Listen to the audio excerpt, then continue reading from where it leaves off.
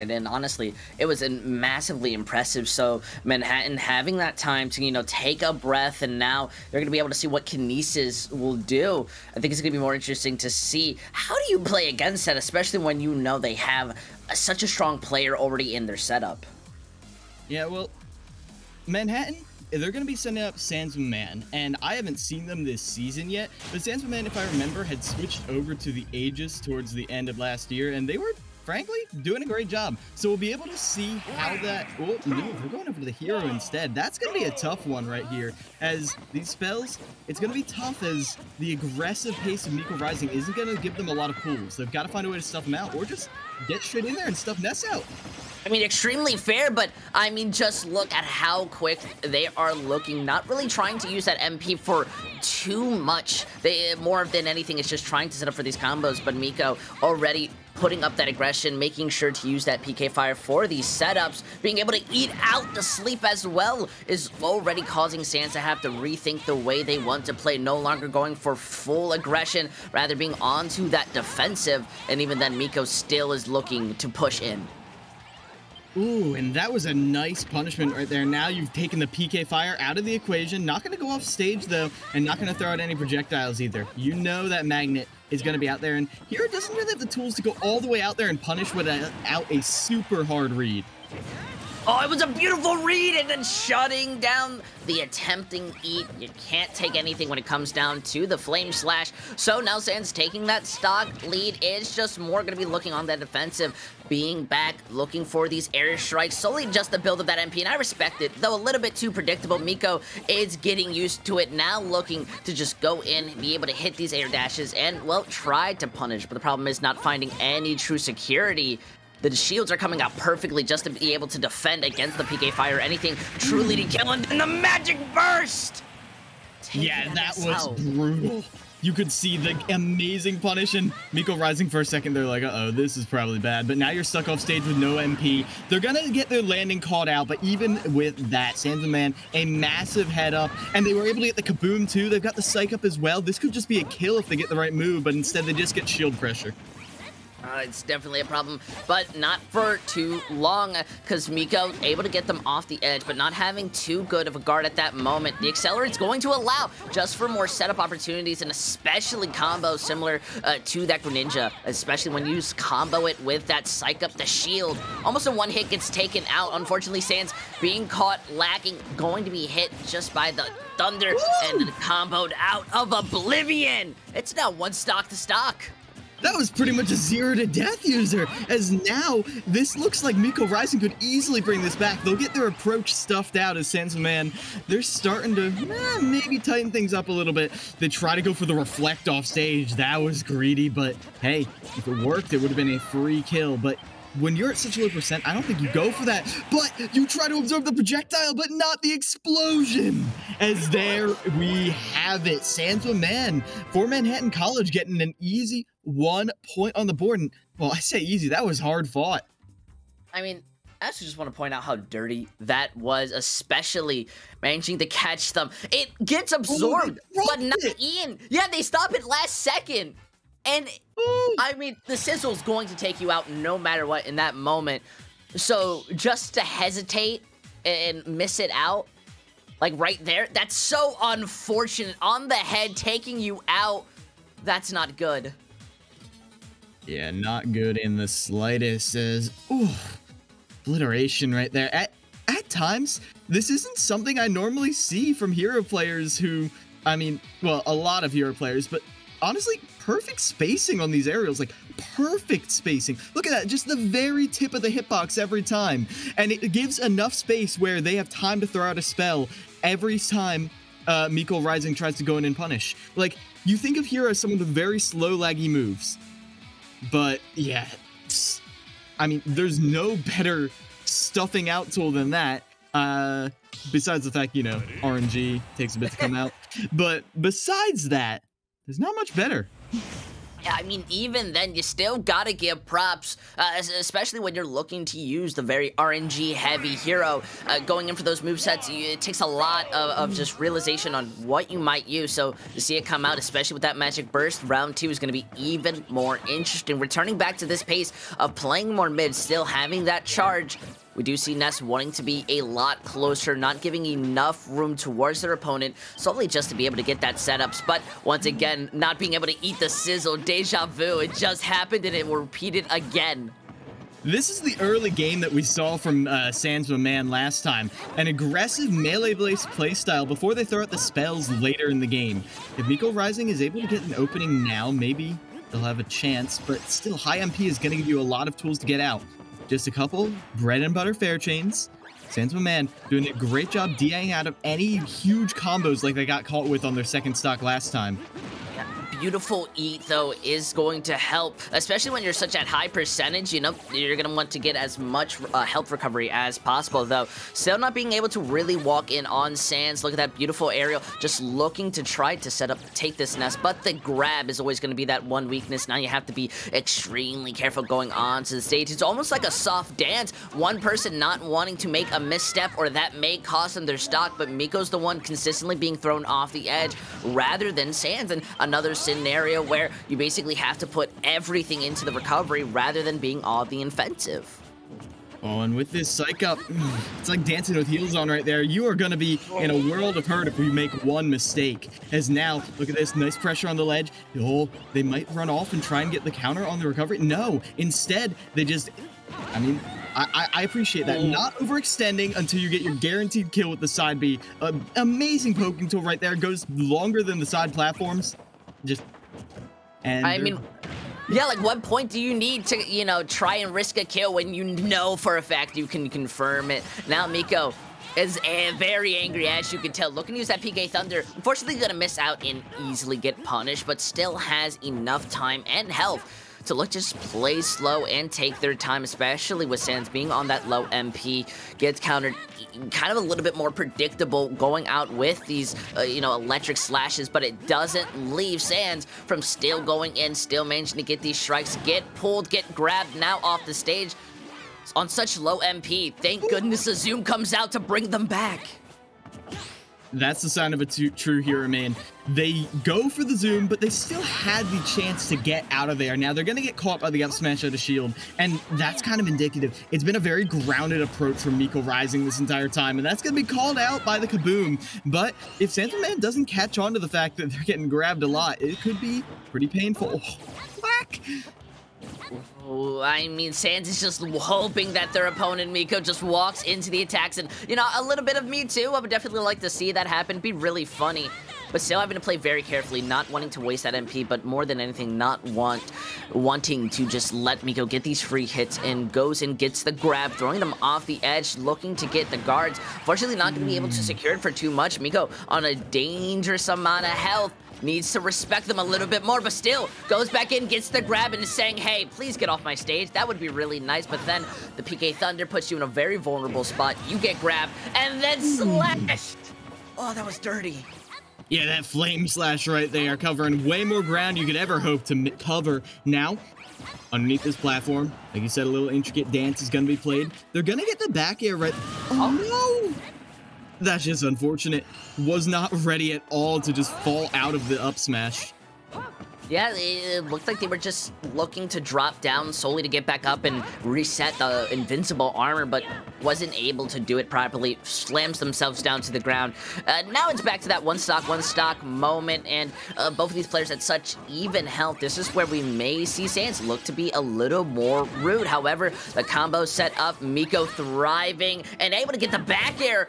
I mean, Sans is now on the back foot, not able to truly get this set up, and is getting caught lacking due to Hero's own slow kind of, you know, anchor hits. But still, Sans is not over to lose it and is still looking to get that flame slash or hatchet, whatever's possible to help even the score. And as they search for that, though, they're slowly running out of mana. The jab on shield is going to give you a little bit of options, but your reserves are running dry. But if you keep getting hit by these perfectly spaced aerials, you're going to give them everything they want. The spike puts Miko in a panic. They need to get back to safety, but how are they going to do it now? Oh, they're going to roll right through that thunder this time. Yeah, but look at that, getting hit with the PK Thunder, and it's a setup! And that is Sans being taken out, though winning the first round.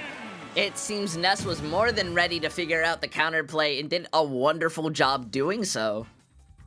Yeah, that was truly fantastic. Miko Rising demonstrating that they are a master of the PK Thunder setups, popping you straight up. And you could see Sans Man was actionable for like just a second, but they would have needed to do pretty much an instant air dodge, and that could have been pretty easily covered by a drift back.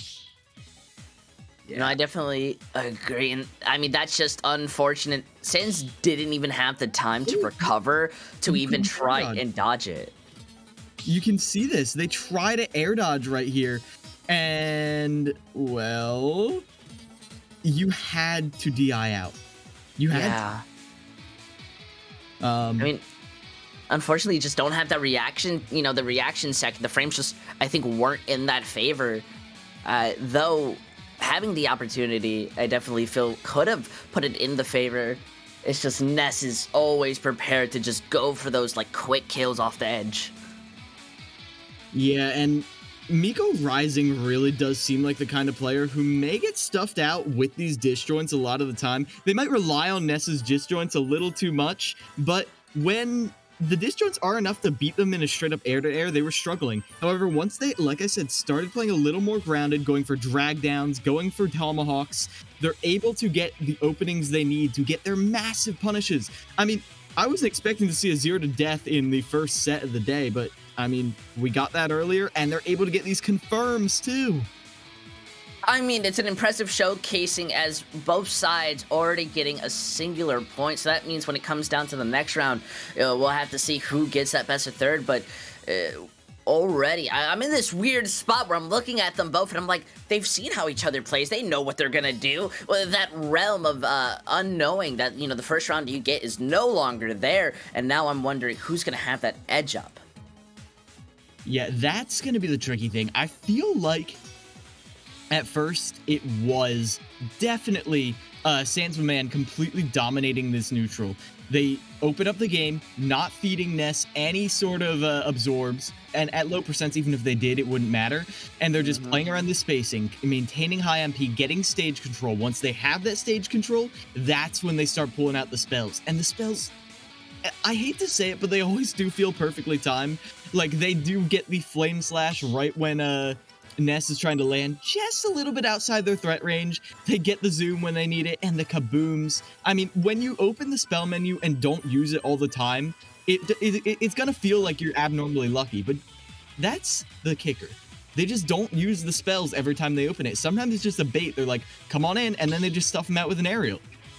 You know, as somebody who is toyed around with Hero, I think it's incredibly hard not to just throw one out on panic, or especially when you're in these high intensive moments that you misclick and you maybe hit that kamikaze, and yet we saw perfect patience coming out, and honestly that very much helped when it came to the first and second set. I think in the third, that's definitely going to be one of the bigger points. And I mean, with a character like Hero who has so many options, knowing the perfect spacing for that flame hatchet, that scares me. All right, I don't want to see what they do on their homework. They must know everything.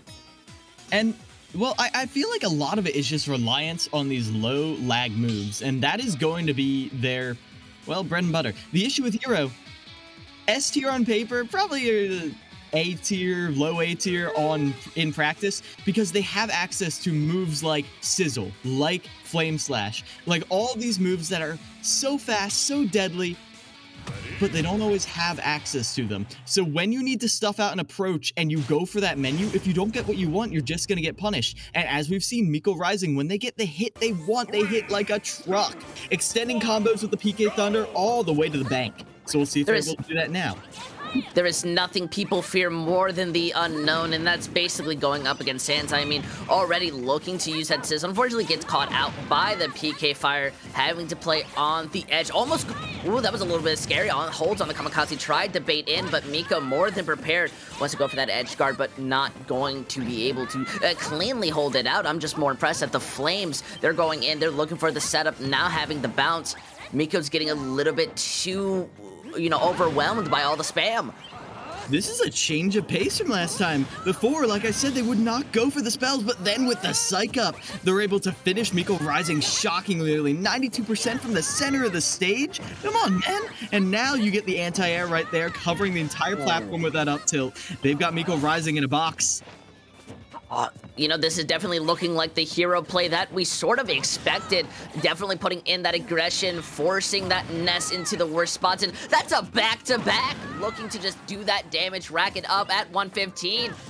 I mean, poor Miko wants to try to eat as much of it that is mobile, but unfortunately, they're just not being able to predict or kind of guess when it's coming out. It's becoming the issue, though having that space, looking to just neutral fight this with the PK, definitely having to just slow down and respect the attacks, but almost gives their opponent a free ride back. Yeah, I feel like Sandsman has been hit by the other hitbox of that every time and sent out diagonally. This time, though, they get pulled in and they were not ready to tech. But with a medium charge Thunder, they're going to be able to even up the... Oh, wait, no. Maintain their lead, my bad. As you can see, they're just playing around this grounded movement. That PK fire, pretty presumptuous, but hey, I'm not judging. I agree. Judging is not what I'm here for. Rather, I'm more interested with the usage of the MP. That kaboom lands, dropped the shield a little too early, and then gets punished from it. Now Miko is just looking to go for these grabs. Definitely just wants to try to win this out due to Hero's own recovery messing up at times. However, that is not going to be the case. I mean, just managing to get that slash, goes with the bounce, throws you on the side. You've got to go for that risk, but not wanting to attempt it, that's definitely respectable. Though Miko doesn't really have that room, has to just try to go for these high-intensive plays. But that's a punish you don't want to happen. That's gonna be tough. And with that, 2 more points on the board and add another 2 for your victory. As Sandsman gives Manhattan College an early lead right now. And I have to say, against Canisius, I was not expecting this. They've got, well, Canisius has been a very tough opponent for quite a few people, and though they're not the highest of high tiers, they've been impressive. So with Manhattan College being able to open this strong against a player who was the anchor last week, good things to come. You know, there's always times that change, and this is why I always tell people, be confident in your play. There is always a time to make a difference, and I gotta say, that was a big point. Maybe just, you know, playing on Wi-Fi has taught the usage of just perfect spacing. And I mean, just like in that moment, you see the reaction, understanding that Miko's going in for these hits and then immediately just goes with the same move of just the Thunder hit. And while Miko, yes, did want to try and go for that PK Thunder, very high-risk move, he didn't have too much to lose. Eventually, that was what's going to cost, and I think we can understand why we saw Manhattan not really go for those, you know, intensive, you know, spikes or anything very early on. But once it got to that third set, they immediately said, you know what, I'm going for it. And it worked with the MP at least. Yeah, with the MP, they eventually come out on top.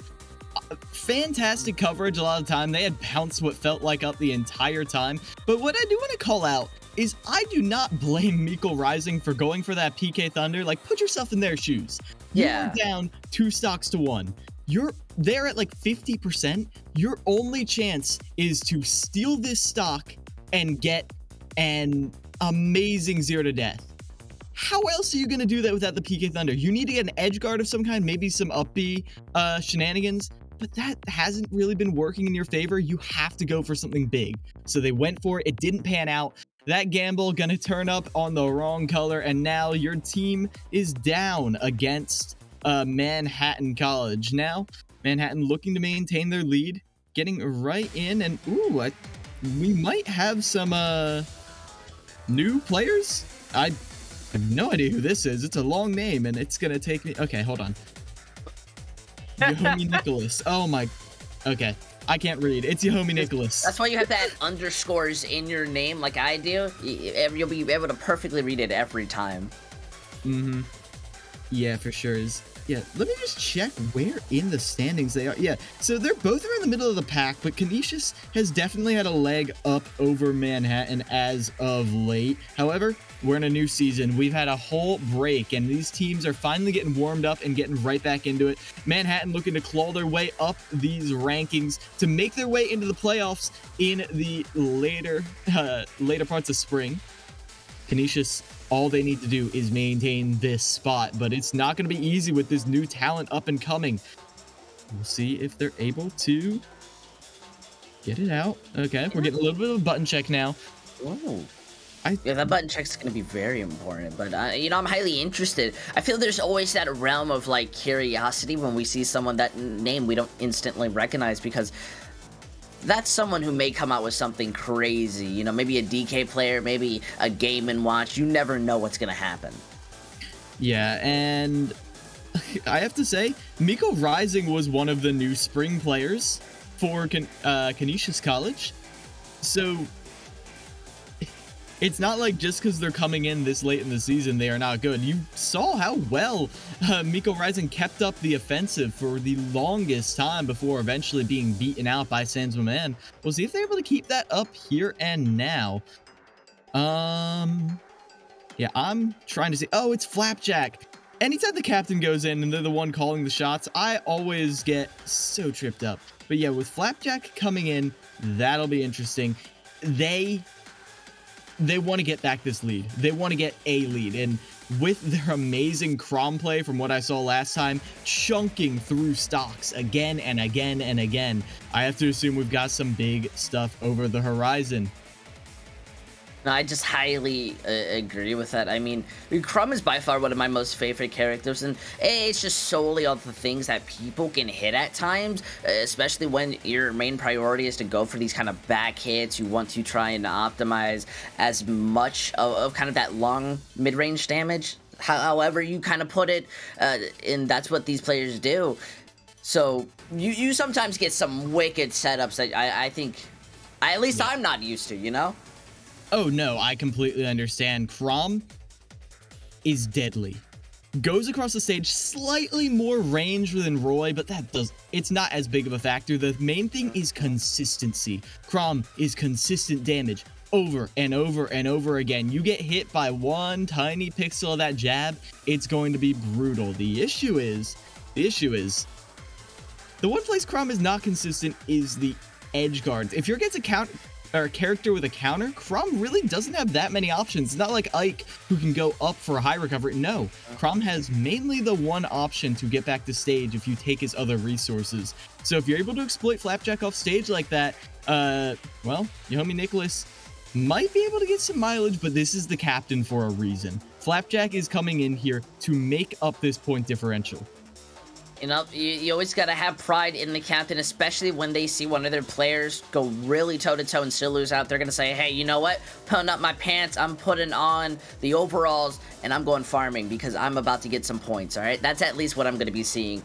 Though I highly agree. I feel that's always the risk players go with when they choose Crom. It's similar, like, in that sense of just Little Mac. You may not have the best recover or best way to stop your opponents from getting back on the stage, but look, on the bright side, you're gonna have consistent damage. And going up a character like King DDD, it's almost an ironic counter, just being able to have that air suck and knock you off. But we're going to be seeing this go into just some basic setups, basic combos, using the Gordo solely just to knock them off. Already at 48. I mean, Flapjack has to just respect the King DDD, but still go in for these moves if they want a chance to kind of break through. Yeah, the overwhelming and the punishes with the uppy, those are the two things I've got my eyes on. Crom has the momentum and the speed to run right into that forward smash, because when you have that momentum, when you have that speed, you have to be aware that people are going to be putting roadblocks in your path. Yeah, I'm sorry. Just, your homie Nicholas managed to get the beautiful parry, and I gotta say that's an even more impressive parry on to the Gordo. But, you know, this is one of the moments where we're talking about not being able to get that edge guard now at 15%. And unfortunately, you know, Nicholas is going to be able to get a lot more spacing done, or any opportunity just to be able to stop. And with, you know, being at the wrong angle, you don't immediately get that smash kill. Though, still having the confidence to go onto the edge, proving a statement that both sides can take a stock if they need to. Yeah, and now Flapjack, that was their wake-up call. That was their splash of cold water in the morning. Now they're getting in. They're putting a lot of pressure on. Because when you put all these buttons on top of DDD, the nairs, the forward airs, the jabs, there's not a lot the King can do about it. As you can see, they try to go in the air-to-air, and they just get beaten out by these cleaves.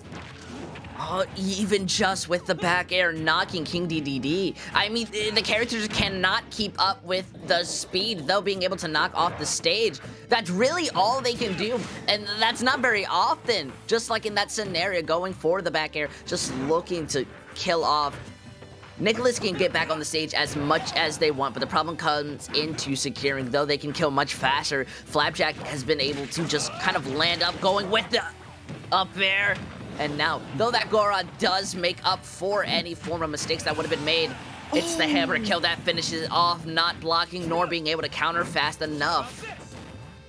And that's the, like, Wi-Fi special, where you're trying to maybe get something else, but okay, they're able to even out the stocks, but just standing still or committing to a dash. They're two polar opposites, but they both leave you a little bit more vulnerable than you would expect. As they're able to finish up this. Can they just keep this DDD off stage one more time? Yes, they can! Off. I think that was it. If they didn't make it back, they would have just barely made it back, but that forward air is going to be the finisher right there. Crom able to take it in the end. Flapjack a little more dicey than they would have hoped, but in the end, I feel like Flapjack had the control the entire time. You know, I kind of want to agree on that, though. I feel Nicholas was at least doing a good job when he came back into the recovery, though did get punished a lot. Felt like a big fight when it came to just understanding, getting a sense of how Flapjack was going to work. So, you know, I think Nicholas, as we go into more of the second round, is going to get that sense of, hey, maybe I can get away with doing this more. I got punished a lot for doing that. And, you know, is going to gain pure control rather than a hypothetical of just, you know, I feel they're getting that control. Yeah, your homie Nicholas, they really remind me of just going for, right there. Hard punishes. It's like they see how powerful Flapjack is, but they also see the cracks slowly forming in their game plan. So even though the game plan is looking very nice, they still know that they want to push buttons. They want to push them a lot, and they're not going to hold shield. They want to beat you out. You go for a slow option, they're not going to wait till it's over. They're going to go and beat the living daylights out of you. And that works. You're absolutely right. I mean, what, this game costs $60 plus DLC? Who's buying it to play defensive? I think Flapjack's already showing that they're playing this game solely to go in and using the side stage very beautifully. Not something we see too often, but with the same matchup, I am not expecting the same outcome for too long, especially when that stage gets a little bit of a switch and we go over to a stadium. X and Y may not have been a good game, but this is an amazing match still. These similar setups coming in. Beautiful grab with the up air, hoping to just kind of get in that chip damage until still though, putting on that patience, does not get punished with the hammer. Oh, and now you have the king off stage. They're just going for ledge traps, though. Crom has a lot of options, baiting a roll in, and they go all the way off just to get that forward air. Now, you got to be mindful of that super armor, and I think Flapjack's not going to make that mistake twice, but either way, it's just more damage. This time, the uppie's going to be punished, but DDD with a forward tilt, not a ton of combos from that, and the jabs providing constant pressure on the shield. Look at this. That jab, probably one of the best spacing tools, the best ledge trapping tools in the game. As that up smash going to be punched by the uppie? Not going to kill quite yet. You're not like... that will. It's just unfortunate as Nicholas is losing more and more ground when it comes down to these fights. I mean, even hitting the Goron into the DDD, that's not something a lot of people do, often just ignoring it. And Flapjack just wants to go for this guard, wants to try and stop, even going solely to try and spike. May not be able to land it out, but at 75, Nicholas is forced to try to just get them off the edge and then zone them for as much as possible. And that's the best strategy that you're going to have because Chrome just does not have the recovery for those moments. And that's how you're going to easily bring this stock back up. But then Flapjack says, that was dirty, I can be even dirtier, and is already looking to shut them down, but at least the down slam is going to have that knockback for a little longer and give a bit more time to get a bit more percentage. And this right here is the benefit of just shutting them down. Like, honestly, Flapjack, if they perfected their game plan, there really is nothing that King DDD could do. It doesn't matter that your homie Nicholas is punishing them, as, oh, there we go. You punish that inhale. As soon as the end lag comes out, there it is. There, they wait for the end lag instead of going for the immediate punish. That's what we need to be seeing, and that's what has been the theme of this game. Flapjack cleaning up their game plan, and they're looking to get the 2-stock right here. Your homie Nicholas, are they able to put a stop to it? I mean, Nicholas is panicking at this point, not even wanting to move away from this edge, almost just looking for these grabs and, you know, forcing Flapjack to have to play a little bit more risky. And yet Flapjack is ready to play against it and shut it down at all points. I mean, luckily the Gordo stops, you know, Flapjack from being able to jump in, and eventually is going to knock them far, but he's not really going to be able to confirm much. Nicholas is stuck in this point where the jabs are too quick, where you can't block them, so you have to try and parry, but if you parry, you know, then you run that risk, and, well, you're just hoping for one big down smash here. Ooh. The up smash will put it down to a last stock scenario. I've seen DDD steal stocks before, but with the pace Flapjack is playing at, I'm not sure it's going to be happening, user, as they get the ledge trapping online. They're going for this forward tilt a lot, and even though it does cover roll away, they're still able to get the shield out in time. Now you're being juggled by King DDD. The back air will send you off stage, but you do have super armor on that recovery. You'll probably make it back to ledge. Getting off of it, though, against Crom. Ooh, hold your breath.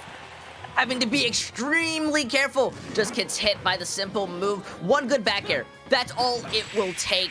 And look at that, not even needing it. That was just a beautiful slash, and Flapjack just had the percentage in their percent, getting that advantage long in the series, managing to take the win. And that was hard fought, and it's only going to be a tie in the end, but you really did need that tie.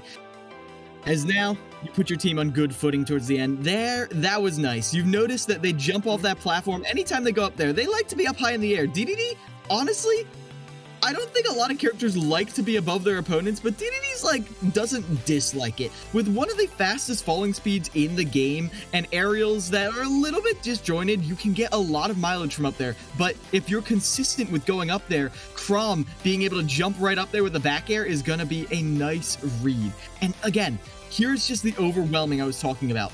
A lot of these moves, if they hit your shield, Crom is more or less an advantage against DDD, because what's DDD's fastest option? Maybe shield grab? There's not a lot there. Yeah, and it's an unfortunate fact, too, that it almost basically became like a script of just how the DDD had to get back onto the stage. I definitely felt that what made it really easy for Jack to confirm a lot of these kills. They knew what was going to happen, and, you know, I definitely feel that once you get that read on your opponent, that can basically mean the end in the long term. Yeah, and Flapjack right there.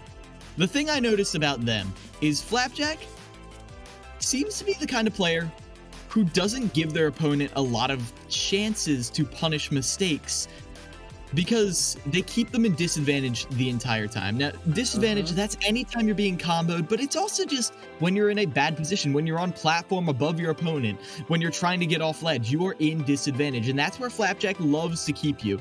Meanwhile, it feels like your homie over there, they only really got any sort of reward off of the mistakes from Flapjack.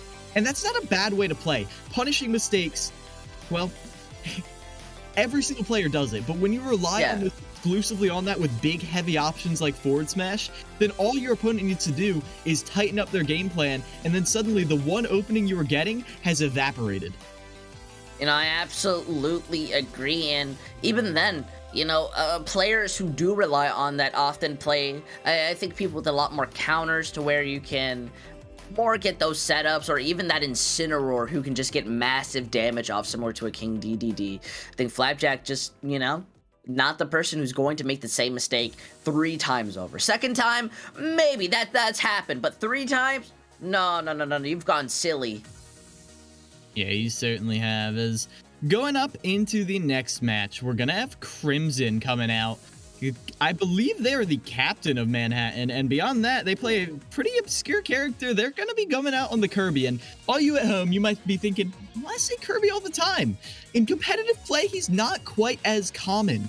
He's he struggles a lot in any aerial situation, and in a game that's all about spacing aerials on shield, like, as your bread and butter, Kirby can struggle. But with an amazing ground game, with a pretty good anti-air up tilt, a down tilt for poking, you're going to get some potential. And against specifically Weebson, who's coming in here on the Dark Pit, or maybe the Mii Brawler, I think you're not going to be as worried about the air-to-airs. I mean, Dark Pit does have the disjoints, but even if they don't, like, their ground game isn't the best. You know, you make a great point when it comes down to that ground game versus the air game. I definitely feel Kirby doesn't thrive on it, unlike, you know, debatably a character like Jigglypuff or anybody else, and it's understandable so, but when it comes down to that end game, I mean, half a Dark Pit's utility is just not going to be working as well, especially when Electroshock is once it, you know, you spam it too much or you use it, it has a very big punish window that I feel a character like Kirby easily can get away with, and I think that's definitely going to be the more interesting setup is how do you get a lot of value out of the Dark Pit. Kirby's going to have enough of a recovery and simple floats to be able to dodge your arrows. Electroshock is a big move, but, you know, somewhat a little obvious compared to, you know, the regular pit. That ground game, I think, is going to be by far the most important part. Yeah, you're dead on right there. And you do call it the Electroshock. I feel like that might be a good kill move towards the ledge. I'm trying to remember what the difference is. But on Dark Pit, I believe it does send out. And with Kirby having a lot of trouble getting off of ledge, I mean, he does have multiple jumps. Which makes it good to stall out your recovery. But Kirby, in the long run, is actually a pretty easy character to edgeguard. And Dark Pit also having multiple jumps, if you're just able to get out there and use your disjoints to make sure Kirby can never touch the stage before those 5 jumps run out, then they're going to be in a world of hurt, because forced to rely on that up B, that's hard. I absolutely agree, and, you know, one of the more benefits of Dark Pit, I definitely feel, is going into that arrow, because there are the big differences of why players prefer Dark Pit over the natural pit, and maybe that's because Electroshock gives you a little bit of super armor, so, you know, if Kirby's running at you, hits that attack, going for the Flaming Sphere, always forget what they call it, you just Electroshock, so it's always going to be a game of who runs that risky move, who's going to do something very obvious and then possibly get punished for it. Yeah, and I'm interested to see the punish game that'll be coming out here, because that is the real kicker. Kirby does have some punishes, but they're not easy, not by a long shot. But even if you're able to hit a couple dare loops, you're still able to, well, rack up the damage that Kirby can sometimes sorely lack. As now you get the ulting with the down tilt into the dash attack. Okay, this is the punish game that I was talking about. You're absolutely right. This is more the hypotheticals that we were paying attention to. That arrow not going to do too much. Look at that beautiful up air, bringing Crimson back into the field. Weebson, though, wanting to play more inside this air. The Electroshock not going to be able to have that armor up fast enough, though, getting back the edge guard. Puts himself in a bad position to be up hit, but not smashed out. Still in a dangerous spot to where they're the ones having to engage back onto the point, using the arrow solely for spacing, wanting Crimson to just use as much of their mobility very early on, solely so they can go for a big kill. Unfortunately, Kirby is going to be having these quicker hits just to be able to edge it out, but Electroshock does make the difference. Yeah, beautiful trade on out there, and it is going to be the pit forward throw to get the finisher. Kirby, a light little lad, but they're able to get that forward smash right there. That little poke is going to be enough, but at the moment, what I'm seeing is, even though Crimson, they get a big opening at lower percent. Oh, wait. Oh, if they get the 2-frame right here, this could be a big setup. No, they're not able to finish it up, but they still get 36% off of that interaction. I mean, even then, you're making your opponent sweat a little, maybe not wanting to play on that edge, and they're going to have to kind of switch up their style, though I like the fact that Crimson is using one of Kirby's biggest factors, being small, just be able to dodge those standard setup combos, though. Weebson going in, Aerial tries to hit the arrow, and Kirby just has so many deterrents stopping you from going for that edge guard, which Weebson is hungry for, wanting to try and shut down. But I think that's Crimson's bright side, just looking for the setups and is ready to smash, or at least look to punish. But look at that, that's what makes Electroshock so strong. The super armor powers through it. Yeah. And that's what Crimson is going to receive for doing a lot of aerials in place. Not stuffing out anything preemptively. Weebson is going to catch on to that. Now, there's something doing something preemptively. Landing with that forward tilt or forward air is going to be punished by the smash attack. Now, trying to recover here. Get off ledge. Where does Crimson go? Oh, they go for a high recovery. You don't see that from Kirby often. I agree, and you know, that's just solely from the risk, but being at a high percentage of simple back air is all it takes to send Crimson back to the Shadow Realm. And now, similar to how it's been all day, stock per stock, and yet Weebson is the one setting themselves up for the advantage, and then Crimson just says, nope, gonna start just floating in the air, get some simple jabs, and look to play around you. That electroshock eventually being punished, just being thrown out at the wrong time. Though the shield at least gives you a bit more room to breathe, Weebson is not finding any room to play anymore. The reprieve wasn't enough, though. Even though Weebson is get the advantage, ooh, they're actually able to put them off stage again. This is crucial. But they're not ready for that projectile right there. Now Crimson is going to be floating back. Careless as can be, they're able to just barely make it back there. I was scared for them. But overusing that shield, oh, the forward smash punishes have been how Crimson has gotten all of their kills. You do one thing wrong, they are darting towards you with menacing aura.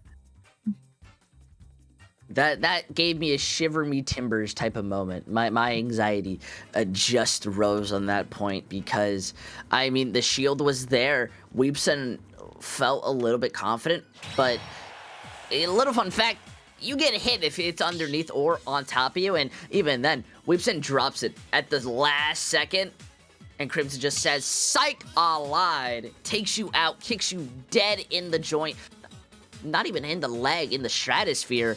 And I mean, takes the win off of it. And it was a pretty similar fight throughout this. And though we said that ground game was going to be very important, I feel like both players spent their time mostly in the air.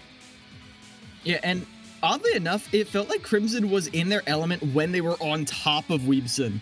When they tried to stuff out approaches, when they tried to like do an aerial in place and hope they've run into it, like, that isn't going to work against Pit. And you can see Crimson starting to catch on to that towards the end. Because if you try and do that, you're going to be met with A, a disjoint, or B, even worse, an electroshock. You're absolutely right.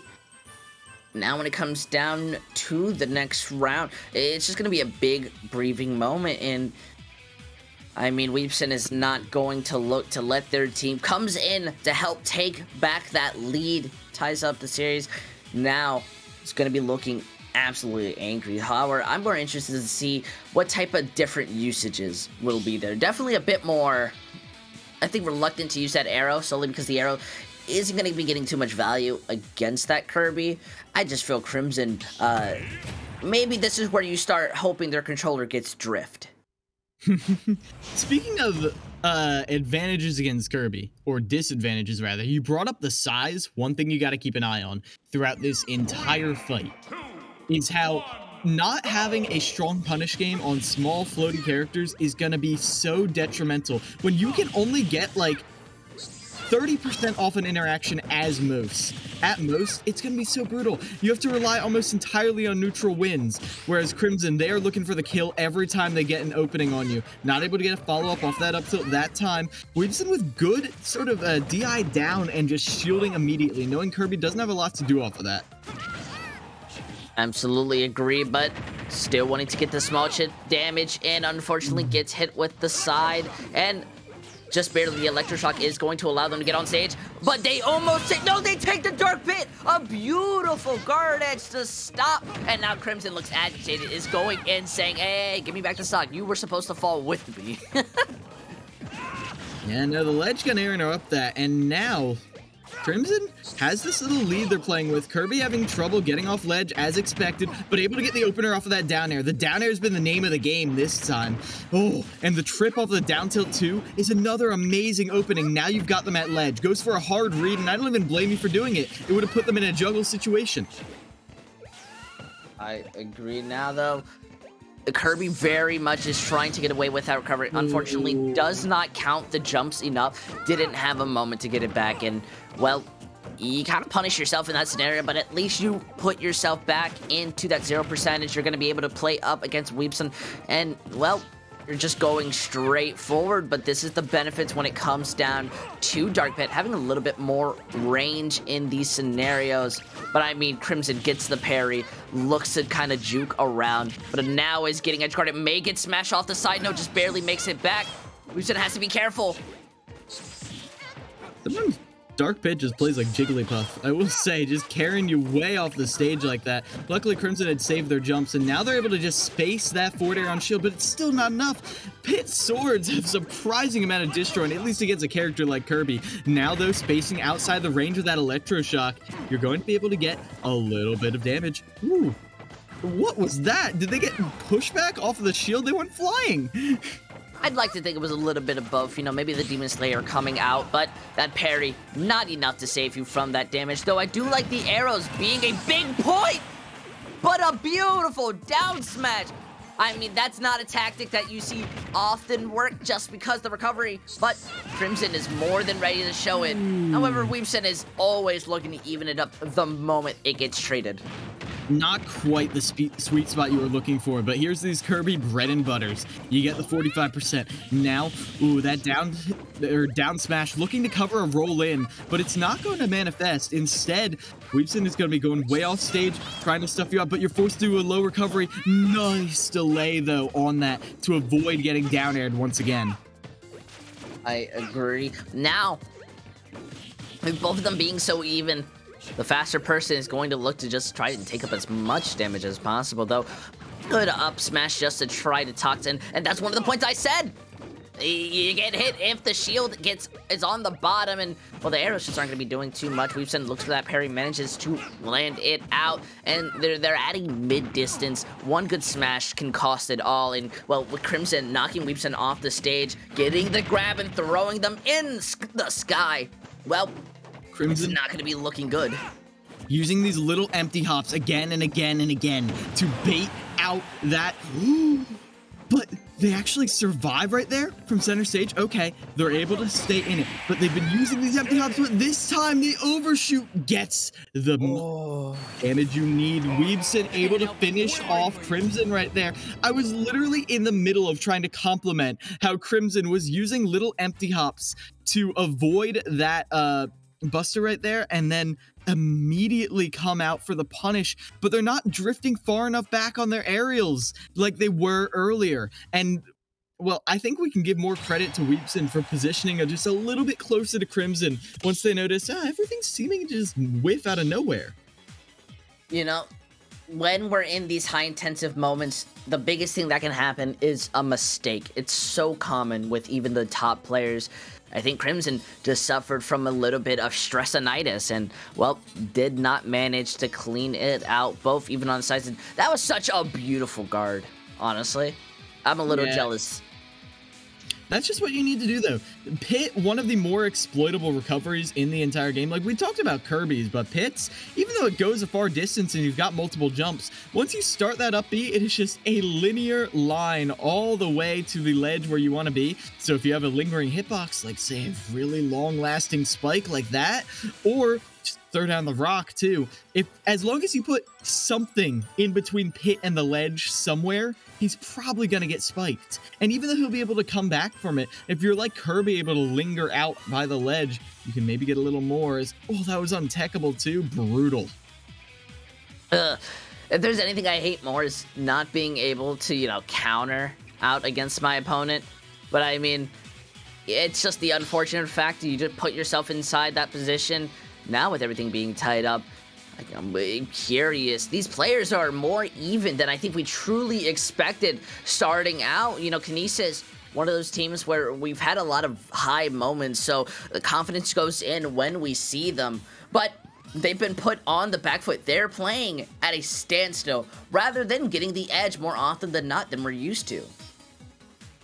Yeah, and I mean, picking up the pace of the game is very hard when you're at a deficit like this.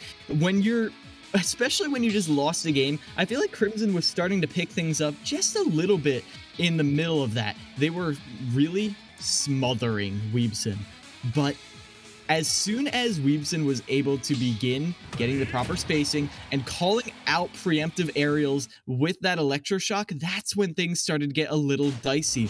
And also towards the end there, the double electroshock too, the worst, the one thing they will never expect is to pick your most obvious option twice. You know, more than anything, I think the biggest option is just to go in beast mode. I mean, look at this. They're both fighting on the edge, no longer even wanting to play on the stage just to make sure that somebody gets hit. Crimson getting some beautiful counters. Doesn't manage to grab the ledge, just barely at the end going to hit it. But if they got knocked, that could have been looking very bad. The Weebson is very angry now, taking the space and, well, going in for it. But Crimson is getting more out of it than anything. Yeah, they are. As get the up smash into the up air. That up smash is surprisingly a good combo tool, but either way, it's not going to do much to help you ledge trap right there. The forward tilt will, though. That forward tilt, a nice little poking tool that they've been using again and again, but they tried to get the juggle situation again against Kirby. Instead, though, they've realized the disjoints are their friend. The swords are your friend. I agree, but I mean, that's a good moment. You force Crimson to have to shield the moment that you get back on stage, so you get a little bit more breathing room, but just barely. After you get hit, you manage to come back down. Crimson is still not allowing you to get back on the stage, and you know, that electroshock could possibly help, but they really don't want to run that risk, don't want it to be a little too obvious, and more than anything, getting the ship damage is helping a lot, because as that back air manages to come out, Weebson is going into this fight against a Crimson who's at 56%. The Kirby is stuck playing on these edges. Oh, but every single time, Crimson able to get this consistent damage that Weebson has to struggle a little harder for might make a difference in the long run, as long as, yeah, you get the disjoint on your recovery to at least get back to stage. But now you've got to deal with the barrage of arrows. But going off stage like that against Kirby, oh, that was presumptuous. They're able to just barely get back there. Crimson wants that spike they got earlier so bad, but this time Weebson has the correct DI. It is getting very intense. The up smash does give some room, but look at that. As you recover back on, the electroshock almost puts themselves at a bad spot, but just barely giving them some room. Crimson is looking to juggle as if they're playing Mario. However, this is Kirby, a very interesting character, and one who is ready to just jump through. I mean, just notice how they go in for these shields and these quick jumps. Eventually, somebody's going to get punished, and it seems that it's Crimson at this high percentage, but now Weebson is on that big disadvantage, and we've seen it once, we've seen it twice. The moment one player gets low and gets taken out, somehow they get punished immediately after. That's what Weebson is trying to avoid right now, but either way, Crimson with the up smash lands it cleanly. Playing around that low profile, and now you've got the dare rides as well. These low commitment options have been so good for Kirby, and even though that down air can be punished if it doesn't hit, they're right on top of them now. Then they're using the down air for confirms as well. All you need to do is keep putting Weebson off stage like that, where they need to commit to a big option to get back on. The electroshock looking to just be a bit careful, but look at that Crimson putting in that pressure on the side, then goes in, gets that quick hit. Weebson needs to be a little careful, but the spin! That's all Crimson needed. They've got the dance move for days, and it seems at 38%, gonna be able to land and take that victory. Incredibly stressful for both of these players.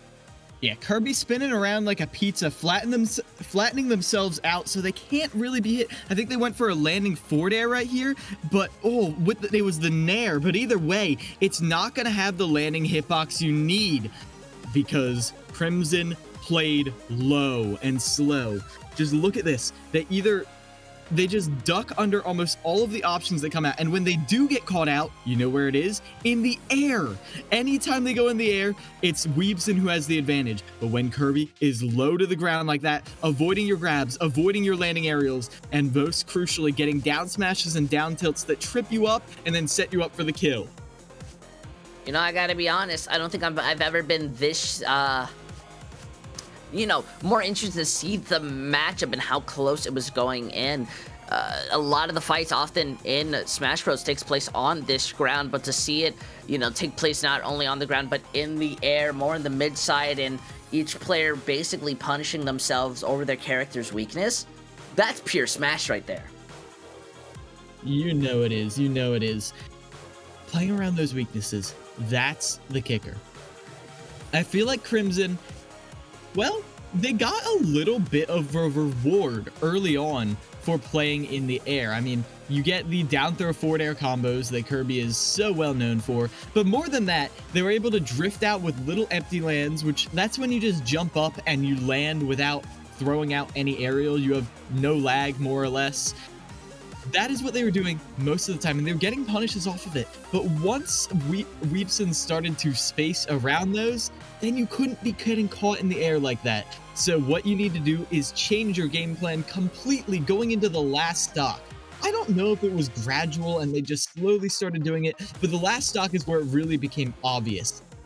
There were like 3 or 4 separate moments where it looked like Weebson was going to get the openings that we saw, the neutral wins that we saw with those disjoints, with those swords that can't be hit, but instead, the swords went right over Kirby's head, and Kirby would get a down tilt, which has a chance to trip you, and once you're tripped like that, it's like being hit by a banana peel. You're knocked on your butt, and you have to pick an option, or you don't get a chance to pick an option, because, Crimson is almost always ready to just immediately throw out a dash attack. They understood their character, they understood the game plan that they had to stick to towards the end, and having the right game plan right in that clutch situation, often that's the most important thing. I mean, you said it way better than I ever could, you know, exquisitely attempt to say, because I had to use the word exquisitely just to make it sound a little bit more fancy. However, Manhattan are definitely going to be feeling proud of that victory, nonetheless, putting themselves a little bit further into a chance of solidifying a victory. But I mean, that was roughly the 3rd match, so I definitely feel Canisius, they're only going to be getting more motivated as it goes on, but I'm definitely feeling they need to get a little more quicker to that adaptation, especially when you don't often go up against a character like a Kirby. I mean, what other weird picks may we seen from Manhattan, though? Donkey Kong, I'd be happy, alright? I really like monkeys. You're really harping on this Donkey Kong, like, I don't know. Donkey Kong is shockingly uncommon in EGF. I can't remember the last time I've seen one. Like, maybe, just maybe, the captain from over on Marist. They might be the only ones, Zucchini, that's who I'm thinking of. They're the only one who I think throws out Donkey Kong, which is weird because Donkey Kong was a little prevalent in the early online meta, but it switched towards other heavies, like Bowser, like the King DDD we saw earlier. And I don't blame them for that. I don't blame them whatsoever. Like, you saw how good the King DDD was. I'll admit, for good reason, it's real, you know, it's understandable. But I just really like monkeys. That's just me personally. I've just always loved Donkey Kong, so you know, getting to see it always makes me smile. But you're actually just on the dot. The other heavy characters have just been a lot more phenomenal, especially when you like compare it to characters like Ridley, who I think has just been getting a continuous upvote when it comes down to, I saw that, comes to playtime. It's very impressive to see these players always changing up how and when they want to play. Yeah, as we're going to be getting into our next and 4th game right here, and this is where it's really going to be all decided. A-Fly and Cross coming in. Now, A-Fly, if I remember correctly, is probably one of the more consistent players you're going to see, not just because of their playstyle, but because of the coverage that they provide with Game & Watch. Game & Watch is a character who forces you to play his game plan. If you don't have that game plan, well, then you're going to be struggling a whole lot more. Game & Watch, you touch a shield, you're going to get upbeat. If you get upbeat, you're probably going to get nared. If you get nared, you might get up aired. You've got to be ready for these situations because they're going to be happening a lot. It's hard to do anything that's safe around this little 2D man. I mean, I'm terrified of Game & Watch.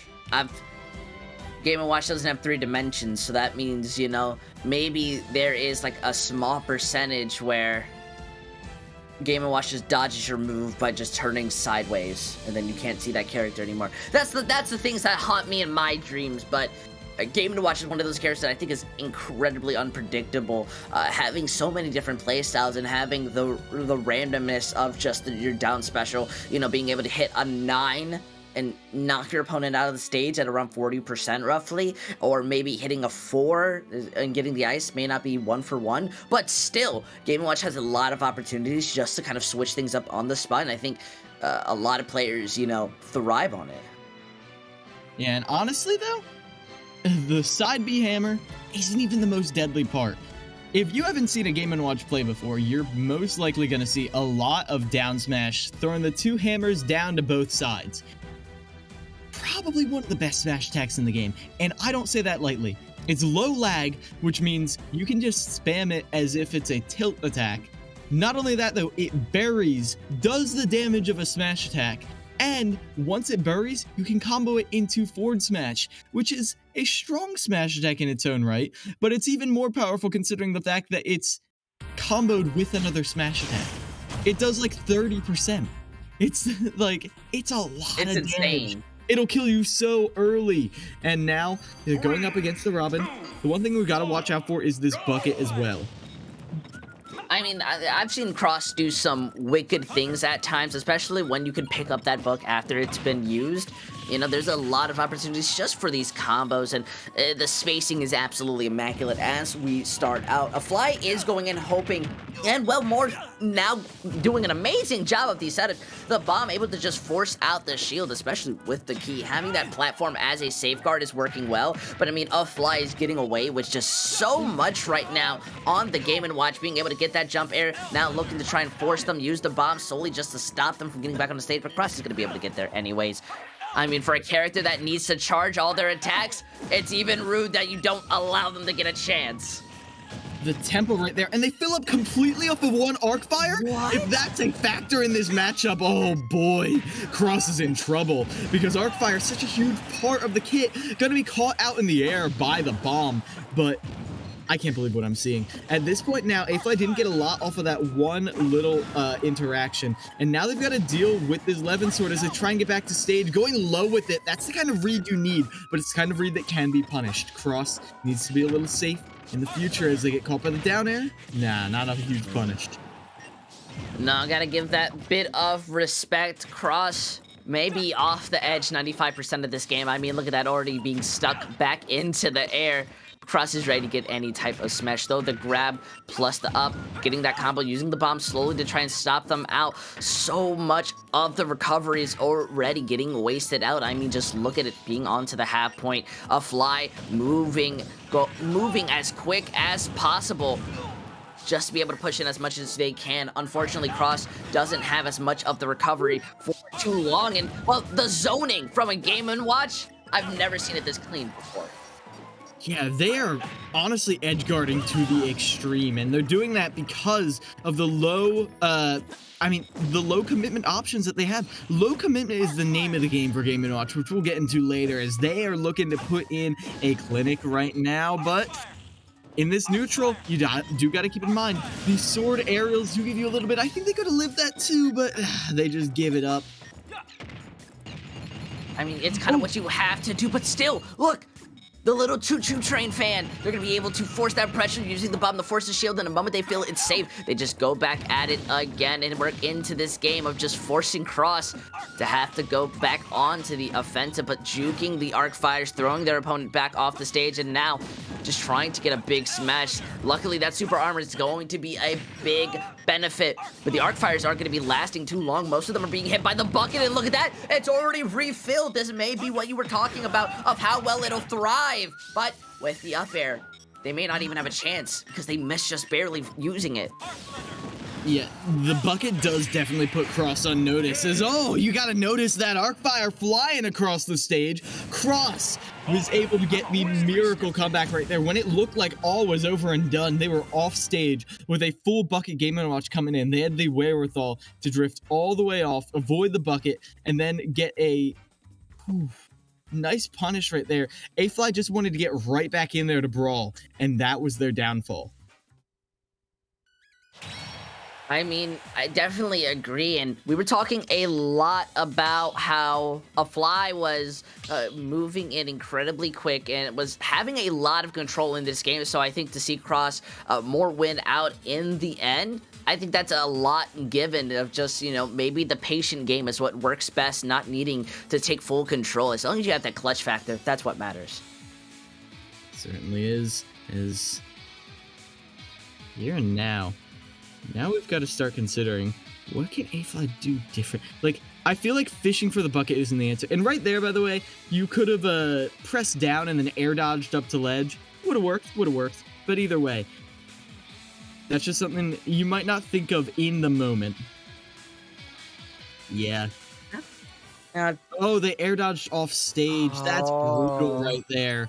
I didn't even notice that in the moment. But, hey, good coverage by Cross as well. Definitely agree with that. Yeah, oh, yeah, they're right. Our producer was right. A fly. They always are. Oh my goodness. I mean, when you're sitting there and you're just watching two people, you're listening to two people talk and you're just watching the gameplay, I think, you know, that's just where you're going to be right most of the time. A fly is going to have that moment, though, to take a deep breath, come back in and say, you know what? I'm ready to take it home. Though Cross scares me, which is how well they did, at least, when it came back to the recovery. What type of changes they may go into, because they're not looking like they really want to go for the spells as they did before. Though that not PK Fire, the Arc Fire. Yeah. Oh no, there's too many characters that use the same ability. Look at that coverage, though. It's insane, and look at that. But the beautiful PK Fire, the fire manages to set them up. Help me. Yeah, they're able to ladder them right up with the Arc Fire, and now, after that, A-Fly, I feel like they had such control of the neutral early on. They were going in, they were constantly stuffing out options. Now they're being a little reactive, and Cross, that's exactly what they want to be seeing. Now, you're able to get the up tilt, set up a little bit of damage. Game & Watch loves these juggle situations. You've got those disjoints, but you're not able to quite keep yourself in that situation. Stuffing out the recovery right there, using your own up B as a kind of spike tool. You're able to get the gimp right there. Now Cross is down a stock after being an advantage. Oh, well, it's right back to neutral. I mean, it's just what Cross is able to do. The moment a flag gets that confidence and is walking back in to have some security, it just does not work. Cross says, no, I'm gonna hit you, and then a fly goes onto the aggression, managing to get a lot of damage in, as I can say, but that Arc Fire has been one to save Cross from these bigger problems than anything. However, look at that bomb, getting the room, forcing to the edge, and then, once again, forcing your opponent into the air. That's not the game that your opponent wants to play! And there's the setup I was hyping up earlier. You get that down smash, and you get such massive reward. As now, down to full stock, and they're able to charge up the bucket as well. Fully charged bucket. They've been throwing it out a little too early at times, as they just get some nice meaty damage right there. Forcing an air dodge with the bomb, and doesn't quite get the 2-frame, but either way, A-Fly, at this point, they have complete control right now. Look at this. This is what I was talking about, the momentum, the tempo that we saw earlier, stuffing out every option that Cross could possibly hope to throw out. They are not scared in the slightest. And honestly, to keep up this pace so consistently is the more impressive part when it comes down to a fly blocking out the fire, but unfortunately, not gonna have it too long. What type of luck does Sakurai give this character, being able to just barely live out, though not gonna live on that stage for too long. Still an impressive showcase to put yourself back on the stage. Yeah, now at this point, it's gonna be the bacon coverage once again. The chef has been such a deterrent for Cross to do anything but recover low, and the down tilt. Opening up that manhole cover is gonna be the finisher towards the end right there. We're going to another game 3. Gotta say, I'm more and more do these players make me question my own skill ranking, and yet make me want to play this game more with just how impressive they showed to play every time. We talked so much about how Game & Watch, you know, is so unpredictable, so good at most angles in these fights, and I think we saw one of those bigger points. However, Cross its own utility, deciding not to really go for these peak, thunders too often and rely on the arc fire has been a very interesting strategy, but not one that I say that I've regret seeing. Yeah, I don't regret it either. I feel like A-Fly hasn't gotten the biggest reward off of the bucket, and if you don't demonstrate an option of yours as a threat, then why would you change it? Like, the most they've taken is like 30% once from one bucket. That's the most you're gonna get. Again, here is the option coverage I'm talking about. Down smash into a quick jab on the shield, and then immediate down smash. Even if you picked an aggressive option right there, the only thing you really could have done was full hopped right away, maybe, but not holding that shield is going to be punished, because you know they were going to throw something out right again. It's like a block string, I think. I was about to call it a blockchain, but, well, different connotation right there. As you have to wait out the entire barrage, but it's not like blocking a Shoto's chain. Game & Watch, again, kind of a wacky, kind of Looney Tunes-esque character. You're not always going to be... It's not going to be obvious when the time to drop shield is. You've got to be very aware of this matchup. You've got to be aware of when it's actually safe. When Game & Watch doesn't have an option to mash, because you know that A-Fly is going to throw an option as soon as possible. I mean, you're right. You are very right. However, these players... definitely feel, especially Cross, it's going to be looking to make both of us look wrong. Final matchup that goes out. Winner takes all. Not literally, but that's how it feels like as they already start going out. Able to get some nice setup. Cross still playing more into this mid ground, using that space, managing to get that fire, but look at that. The air slash is more than enough. A Fly, though, is reacting much faster than normally. Yeah, this time, like I said, you've got to demonstrate that that bucket is a threat, and they're already filling it up every single time you throw out an aerial or a projectile you don't intend on safeguarding. Is at this point you use that Levin sword to punish that aggressive bucket holding, but hey, that's what you need to be doing. Now, A-Fly just barely hanging on, so light of a character, one more hit from that Levin sword will be it, but that's going to be the stock! Off the corner, too! On its stage with such a high ceiling, that was impeccable. And oh, they went all the way in. Sometimes you can just kill off the top with that. It's very rare, but if they DI horrendously, sometimes you can get that kill. But instead, you're going to be the one whose stock is stolen.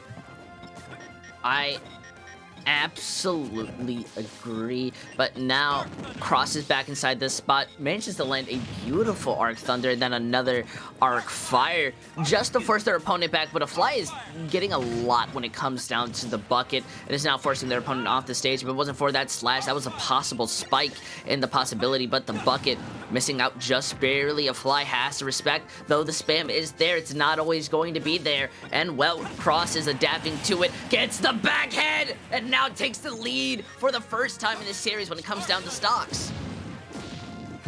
And now, look at this. Just chaining these Levin swords across the stage. You run little low on resources, so you can't keep up the pressure. But either way, Cross is still keeping control over A-Fly. Jordan up that arc fire, but it's not going to be the stuffer out tool you want to be seeing. As oh, now A-Fly is systematically getting in. They need to get this tempo up that they had in the previous game, but Cross is making it so difficult for them. Yeah, look, tries to go all the way up to the skybox to finish off Cross, but it's just not gonna. You're not gonna be able to see your opponent. You're not gonna be able to land it, and the pressure from the arc fires has just been so insane. The more it goes out, I mean, using it at every opportunity. Now not having it, they just switch over to prioritizing not charging out the Thunder, but more just shooting a little bit at a time, forcing the opponent. But with that beautiful slam up recovery. Still, though, Cross is able to get back. I'm more impressed. Determination lives in their veins. This is perfect coverage from A-Fly right now. This is them in their element. They have you in disadvantage, and they will milk it for all it's worth, as they're able to more or less escape unscathed from that entire interaction. And now they get the landing there, too. But, ooh, a little bit of a grab mishap right there. A-Fly needs to find another way in. If they get it, it could be over in a moment's notice. I mean, mean, it's incredibly dangerous. A Fly who was taking the series very convincingly, or just was taking the speed and the momentum. Cross has said, nope, I've always had it. I just was making the viewers think otherwise. Though it gets eaten, it gets taken, and that's a load of damage. Almost gets the edge guard, and, well, just goes back into the fight, managing to hit in the air, grabs that fire. Now, Robin's in a very dangerous position until the air smash knocks you high in the sky, and they go for the spike! All the way down right there, demolishing that little paper mache man, sending him all the way to the Shadow Realm. And right here, I've got to say, that was a really good mental game to survive all that from Cross. When you're getting comebacked on, it's hard to put a stop on it. It's very hard. A-Fly was bringing it all the way back, and Cross was eventually able to put a stopper in that. Oh my goodness, Kilo! This is the first game of the whole day for us. They were already putting on an amazing show, to say the least, and I've got to say, it's been an amazing showcasing on Manhattan. I definitely feel we underestimated them going into this. I do as well. As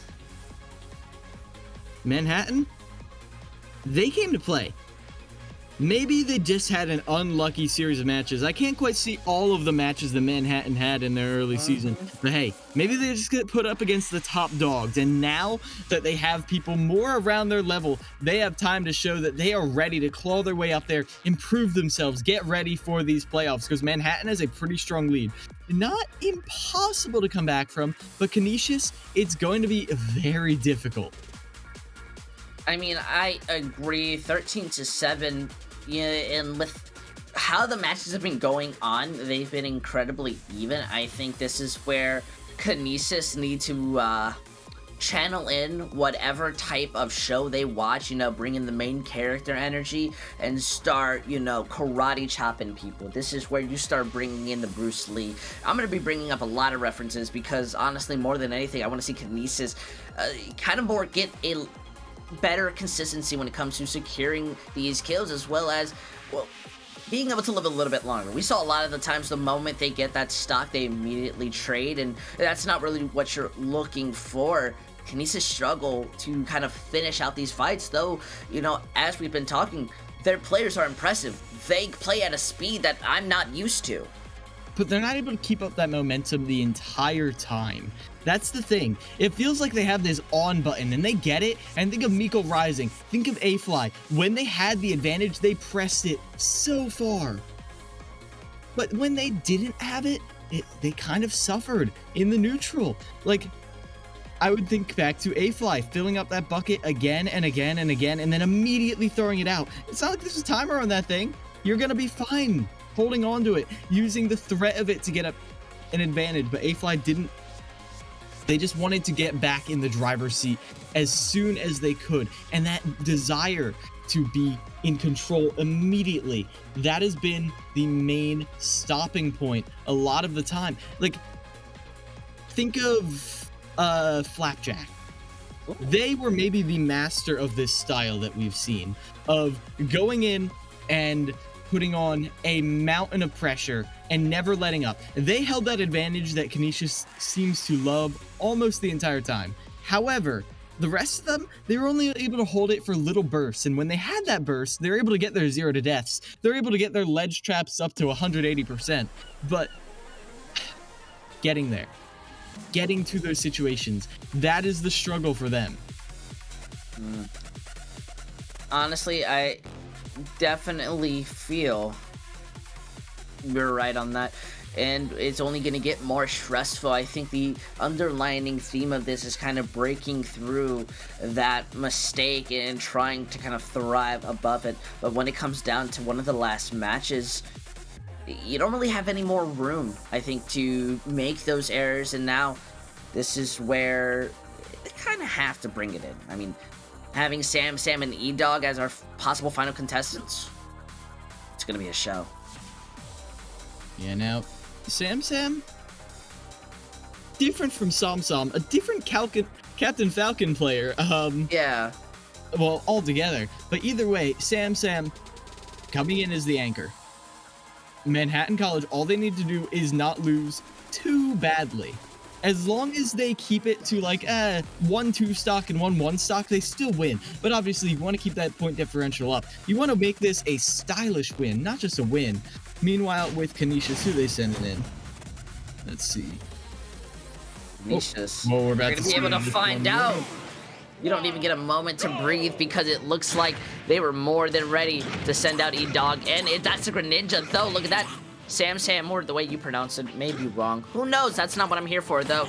Is already looking to play in that aggression. Two really fast, mobile characters looking to take it home as a beautiful kick in the air. Not wanting to go for anything too dangerous. E-Dog does have the better recovery. They still have to trade when it comes down to the air battles. Sam's looking for the knee, though. This is the rushdown style that I was calling out Canisius with, but they're not even able to get in. E-Dog's being completely stuffed out. They're able to get the landing nair, punishing that aggressive smash attack. But either way, that was only one mistake from Sam. Sam is in the driver's seat right now, and they're not looking to get out. That up smash, it's so safe on shield that E-Dog just chose to respect it. Is now going way off stage. That's what you want to be seeing, but the high recovery is going to stump him. Absolutely agree. I mean, Sam is now looking to hit with these big moves, but they are extremely telegraphed. E-Dog has a better time looking to confirm these kills, but gets grabbed, kicked to the side. Just gets back onto the stage, barely misses onto that hit. Sam's not really being able to confirm now, while similarly, E-Dog's not really able to land these hits extremely consistently. One of them almost kind of landing out, though it seems the shield are being both of these player best friends. The grab actually committing more when it comes down to these fights. Yeah, is that forward smash on shield? Oh, that's going to be punished. That's going to be punished big time. Oh, no. There's never a punish. No. As instead, they're playing an intricate game of footsies right now, Intel. Very, like, playing around until eventually Greninja, maybe a little stronger in those confirmed. E-Dog is able to clutch it out in the end. And I think back to how this started out, Sam was running away with it, but they couldn't find the kill. And now E-Dog is able to just hold onto this stock. They're saving for the winter. Honestly, I just feel it's that E-Dog has an easier time confirming these kills at a slighter long range. Sam needs to take control of this fight, but when you have a character who's just as fast as you, allegedly, alright, what are you really supposed to do? Outsmart them, outplay them? Yes, all of the above, I'd like to think. However, E-Dog is more than prepared to put you off that stage, and then the moment you try to get back, may have misinput as they launch themselves up, not able to land the counter, and Sam's going to be able to get back on the stage and convincingly tie things up until that grab starts to look and spike, and well, they give up that block, they give up the edge, and they're once again looking to guard or stomp very quickly. And now at this point, E-Dog, that advantage that they have is starting to evaporate, but if they're able to keep Sam off stage or on the ledge, that'll be great. But with that back air, well, that might have just been a dream, a fantasy, as that stomp is going to put you so high up when you're able to get the landing bear, but then stuffed out by the surprise burst option. No one expects the Falcon kick. Has to play incredibly careful. Sam wants to rack up so much damage, going with what we're used to, at least when it comes to the Falcon, and a beautiful parry to solidify, just not really taking the damage. Goes in, looks for the Mario combo, as I'd like to say.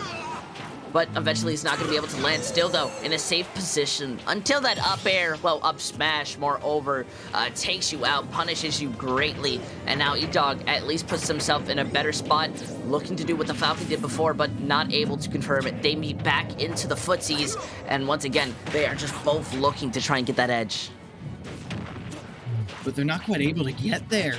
As Intel, look at this. They're playing around the center stage. We're back to that footsie we saw earlier, but just like before, E-Dog gets the lead in those footsie situations. When they're playing around these full hops, spacing these aerials, Sam has to have a huge call out like that Falcon kick to get in. I mean, you're right, but listen! Huge call out.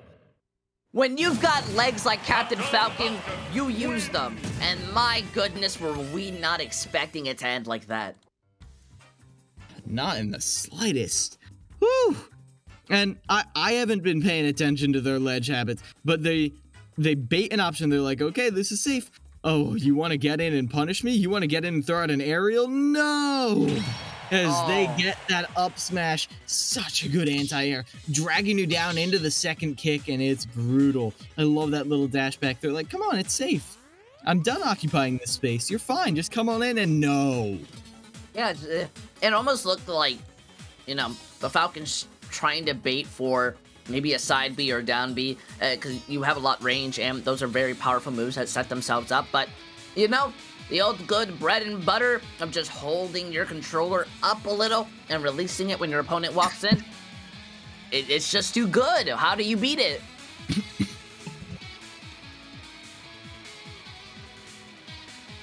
Yeah, as there, it did really feel like E-Dog, I don't like to call things honorable, but like a lot of players have this idea, this mentality of like when you're playing with good, safe, honest Christian moves, you're able to get these like these trades. But sometimes you just need to say no. You got to put a thumb in it, and you've got to go for this big option. You've got to do the up smash in neutral. You've got to do the Falcon kick in neutral. It feels like E-Dog is way more reluctant to do that, and Greninja also has less of those options available. And so when Samsem goes for that, even though E-Dog is winning in the initial interactions, Samsem is able to just upset the balance with these huge power plays. I mean, though, but they're looking to just make that upset. E-Dog had to just try to put themselves down to avoid any form of smash, but able to come in, get a little bit of that chip, going for the grab, going to be able to easily trade things and putting us back onto the footsie's edge. Not getting the grab, but still looking to just rack up the damage. The knee is what matters the most for the Captain Falcon, going for that air, looking not going to be able to get that slam, or at least up air kick for the Shurikens, doing a great job of making the space. Doesn't matter that when you get kicked brutally by the down B. Yeah, is that up smash gonna be punished this time? You gotta at least do it in the right way, but either way, the down tilt might even duck under it, as at this point, ooh, E-Dog is able to get back here right in with the cleave of the forward air. That has been the best spacing tool that they have, one of the best spacing tools that Greninja has overall. And even though it takes a bit to come out, once you do, you got them in a world of hurt. But they're searching for this confirm, and they can't quite find it. These down tilts not getting the answer they want as they get grabbed. It's just a little bit unlucky. I think the grab is being so underutilized right now. We've seen it just kind of set people up and, well, just cleanly guarding Samsem from being able to get back on. I was in mid-thought, and yet they're able to break the distraction, bring us back into the match. And now we get to see this beautiful combo set up. Poor Samsem not being able to get too much, stuck more playing on the low edge, while E-Dog is definitely thriving more in the air game. Yeah, they certainly are, as they're able to get right to ledge now. E-Dog is able to get out of that situation. You don't want Samsem to get too much advantage right off of that ledge. As, ooh, covering the neutral tech with that forward smash right there. E-Dog, ooh, where are you going with that? You're able to get that up air punished. E-Dog spacing around it, and they've kept Samsem just trying to get off ledge this entire time. But ooh, just the very end of the toe of the Falcon kick will catch you. Having to be extremely careful. Samsem's not in a good position to really go for these big plays, but still has to try and make them, especially when E-Dog's at a similar percentage. The edge guarding is what's more kind of worrying, as they end up doing the same thing over and over again, and yet they're forcing each other off the spots, managing to get that low air, and, well, now bring us back into the 0% against the big one. E-Dog now wants to go in, look for the air, but not able to land it, gets that down. Almost.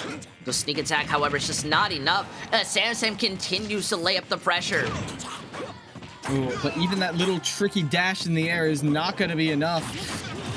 You're able to get that ledge shot, spacing around the get-up attack. Now, it's more or less even with one down tilt. This little bit of advantage might just evaporate as soon as you get that. No, the dash tag not followed up upon. These tech situations on the platform are not being covered by E-Dog, as now Samsem using this little chance they have to get back into the swing of things. They get the up throw. Juggle situation. Can E-Dog get down?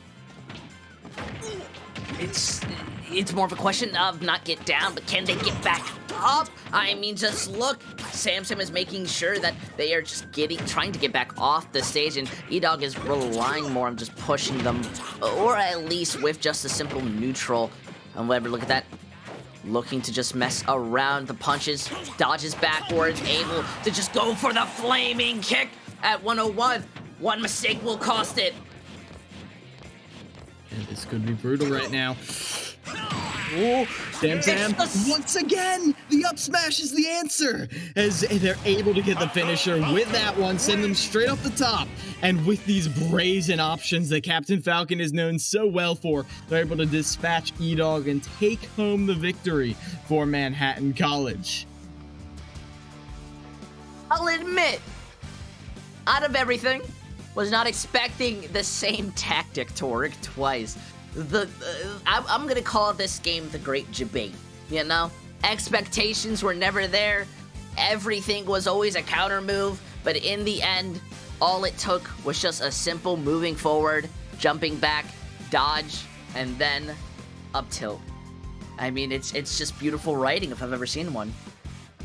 And think about that up smash. Ooh. It's just option coverage.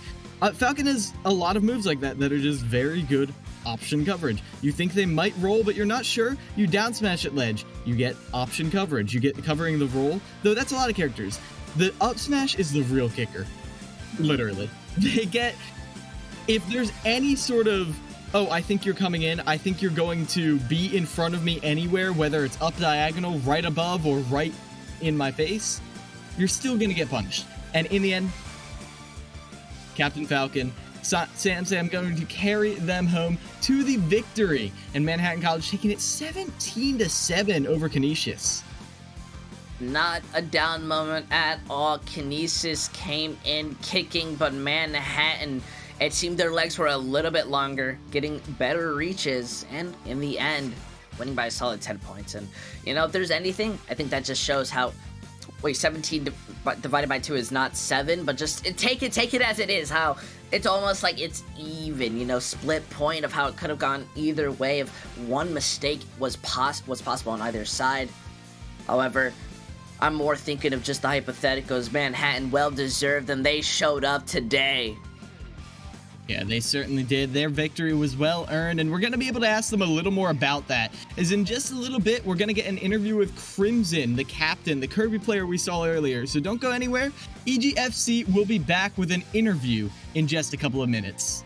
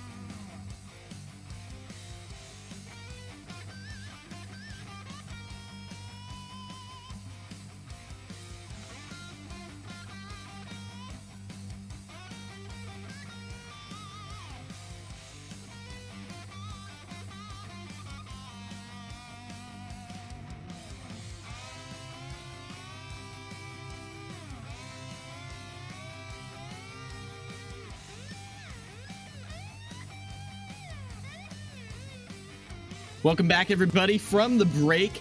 We are here with Sandsman, the opener for Manhattan College. How are you doing after that win? You know, I'm feeling pretty spectacular right now. You know, we've been on a win streak around, and against such a hard hitting school. I'm glad that I was able to carry the victory. Yeah, that was pretty impressive. I mean, I would say your opening was a little bit of a carry. It was like, a little bit. Not I use words a lot loosely. No, I get you. Like, you did a lot to really set the pace of this. And how did you feel? Mickle Rising was one of the, big, surprises coming in at the beginning of this season. The fact that they didn't come on until the spring and then they were that good, and you were the answer. How are you feeling? Did you know what you were getting into going into that matchup? Well, when our teammates Rizo has a pocket nest that we usually play against, I actually know the nest matchup pretty well, and I was able to really use that for really using menu in critical situations and having the right options, as he wasn't able to actually magnet my critical hitting moves. Yeah, and the lack of that magnet being in play was so huge. It really helped set the pace of everything. Yeah. I agree. And so, when we're coming up, into this match, especially with the character picks, how confident did you feel? I sometimes, especially when you're going into that third set, I know some people immediately switch on to a different character, try to change things up, and you seemed very confident onto your pick. And, does the mindset help? Well, after, leaving Sonic, I've pretty much been on the solo hero grind, is only playing hero. You gotta, even if the matchup's even or bad, you can't switch off, especially since it was only one stock loss. If it's a close game, even if it's a bad matchup, you gotta stick with it, because it was close for a reason, okay? You just have to get a little bit better adaptation here, a little bit better reads here, and your character can adjust in order to get the win. Oh yeah, we know that. And well, now you mentioned you're on a bit of a win streak, but Manhattan did have a kind of rough start to the EGF season last time. So now that you're on this win streak, now that we're into the spring season, how are you feeling about Manhattan College's chances going in trying to make the playoffs? Well, Manhattan College, we did, as you said, we did have a rough start, but as we said last interview, we have been starting to get VOD reviews. We have new and up and coming players like Nicaragua, as you said, and maybe even some potential surprises in the future. We really got some new talent, plus with the current VOD reviews from Westchester players, that we're really on the rise, especially with us watching other teams, really trying to analyze what they're doing and what we could do better. Oh yeah, I hear that. And well, with all that improvement, I can't wait to see how far you'll go. If you're already this far on this winning streak, I'm sure it's going to be fantastic. But for now, Sandsman, thank you so much again for coming on, and congrats on the win. Thank you. I'm glad to be here. Of course. And with that, we are just going to go for the tiniest little break. When we get back, we've got another game coming up as soon as we please. So don't go anywhere. EGFC will be back in just a couple of minutes.